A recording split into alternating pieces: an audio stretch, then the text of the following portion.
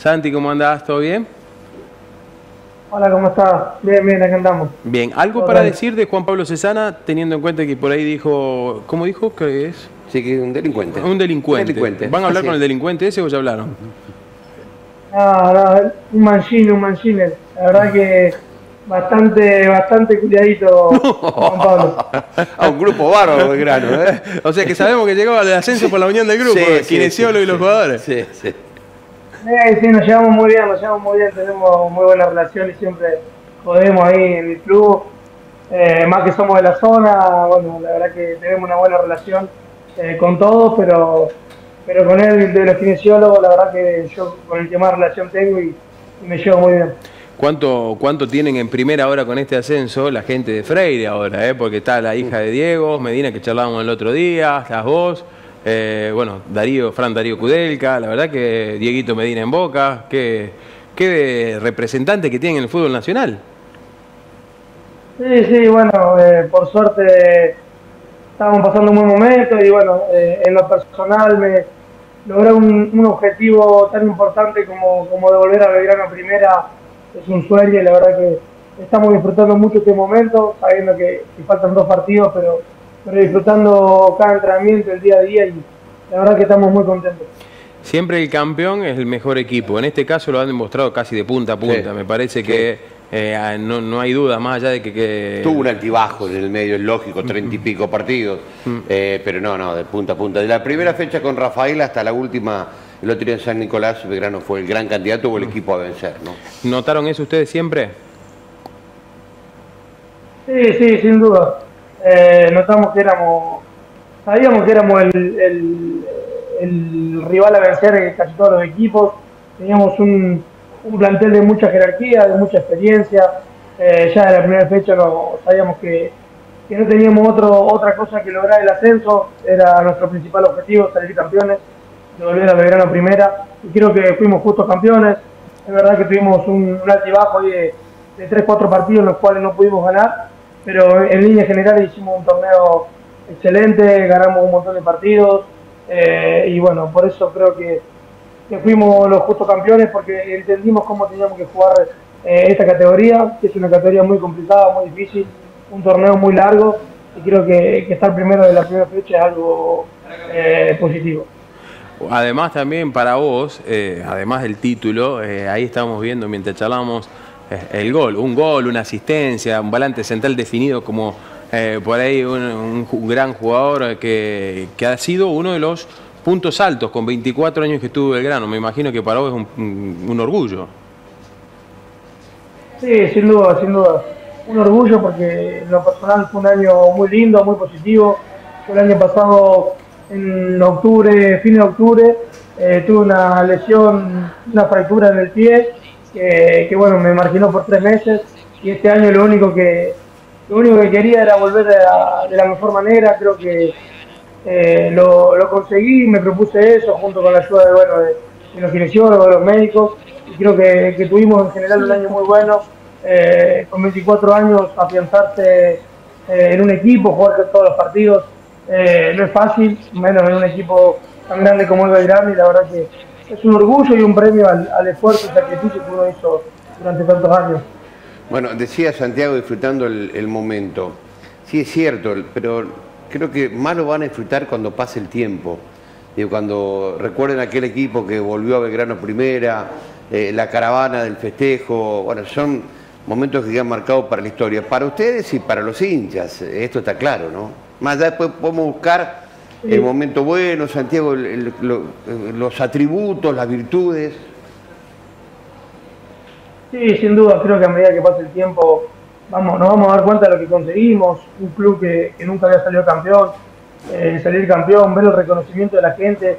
Todavía creo que no caemos del todo, sabemos que hicimos historia, pero creo que a medida que pase el tiempo, los años, vamos a ser reconocidos y bueno, es lo que nos cuenta un poco Guille Farré, que me pasó a él en 2011, que a medida que pasa el tiempo se lo fueron reconociendo cada vez más y bueno, creo que va a pasar lo mismo con nosotros porque fue un logro muy, muy lindo, muy importante. El otro día en la caravana ver gente grande, emocionada, llorando al lado nuestro, la verdad que te hace ver la magnitud que tuvo el logro que conseguimos y bueno, creo que va a ser muy importante durante muchos años. Creo que van a ser más recordados. Claro, pero son los primeros campeones. Claro, que tiene eso es Belgrano. lo que iba a marcar. El primer título a nivel nacional de Belgrano. Increíble, semejante equipo grande, ¿no? Sí, por eso también.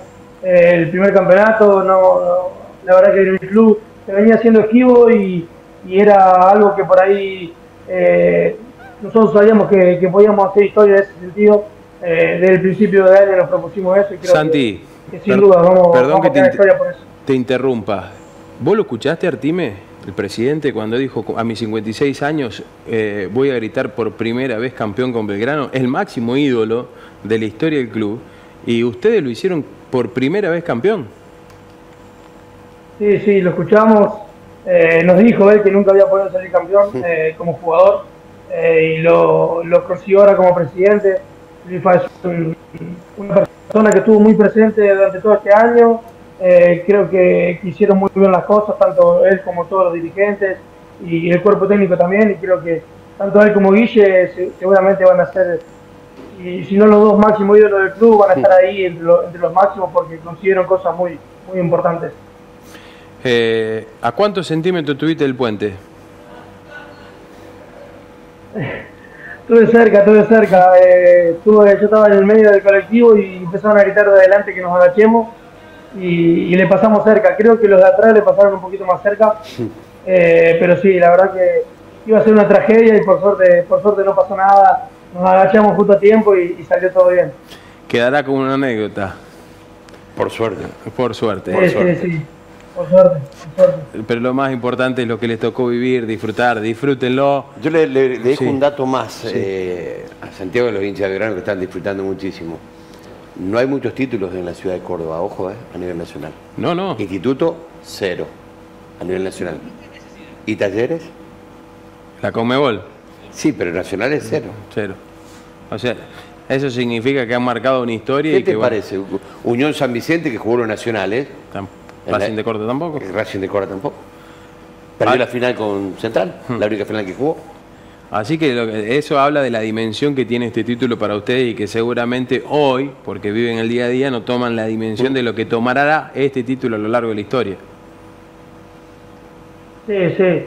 Sabemos, como te dije anteriormente, sabemos que hicimos historia no solamente en Belgrano, sino en el fútbol de Córdoba, que este título va a ser recordado durante mucho tiempo, la gente nos lo hace saber, la verdad que en Córdoba se está viviendo un momento y unos días bastante eufóricos, con mucha alegría. Lo de la caravana del otro día nos dijeron que iba a ser algo increíble, pero fue mucho más que eso, nos sorprendió a todos la cantidad de gente, que dicen que había aproximadamente 300.000 personas, toda la gente que fue a San Nicolás este año, la gente de Belgrano fue increíble, nos acompañó a todos lados y ahora ya hago todas las entradas para ir al Kempes el lunes y seguramente va a ser una nueva fiesta. ¿Tu pase pertenece a Belgrano? Sí, me tengo contrato por 1 año y medio más. ¿Hasta cuándo tenés contrato? Hasta el 2024.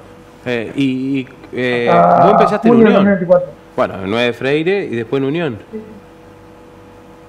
Sí, yo empecé en Freire, en el 9, y a los 13 años me fui a Santa Fe, a Unión de Santa Fe.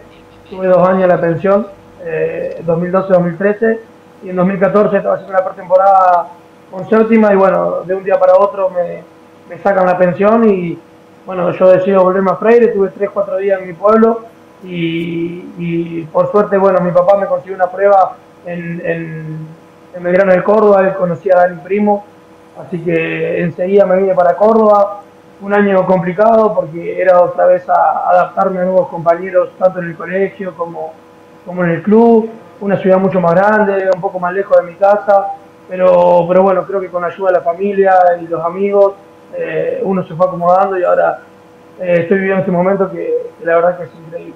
¿Tu viejo jugaba al fútbol? ¿Y de qué jugaba? Sí, mi papá jugó mucho tiempo en Freire y también se fue a Unión de Santa Fe a los 13 años, estuvo 6 años allá. Por distintas razones, bueno, no pudo llegar, creo que en momentos claves ha tomado malas decisiones y bueno, a veces el fútbol te la hace pagar y también jugaba de volante central. La Lora. Tu papá era la Lora, Longo. Digo No, bien. no, mi papá es el Chano Longo. Chano. Creo que la Lora es primo. Sí, sí. Ah, bien, bien. O sea que vos, con tu llegada a la primera división, con Belgrano, con tu campeonato, cumpliste el sueño de parte de la familia también.